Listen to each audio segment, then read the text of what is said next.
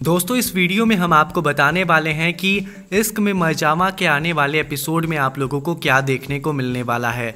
दोस्तों सबसे पहले आपको बताते चलें कि जो रिधिमा है वो उस कमरे में घुस जाएंगी जिसमें नकाब पोश जो आदमी है वो रहेगा और वहाँ पे उनको कबीर मिलेगा।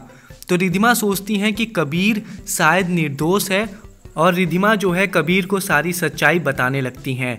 उसके बाद कबीर जो है रिधिमा को चेतावनी देता है और बोलता है कि मैं सब ठीक कर दूंगा।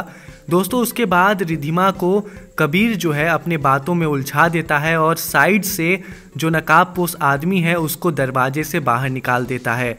दोस्तों उसके बाद रिधिमा को थोड़ा सा शक हो जाता है और उसके बाद रिधिमा कबीर को छोड़कर खिड़की से देखने लगती हैं और उसके बाद चुपके चुपके उस नकाबपोश का पीछा करने लगती हैं। लेकिन दोस्तों रिधिमा जब पीछे पीछे जाती हैं फिर भी वो नकाबपोश आदमी नहीं मिल पाता है।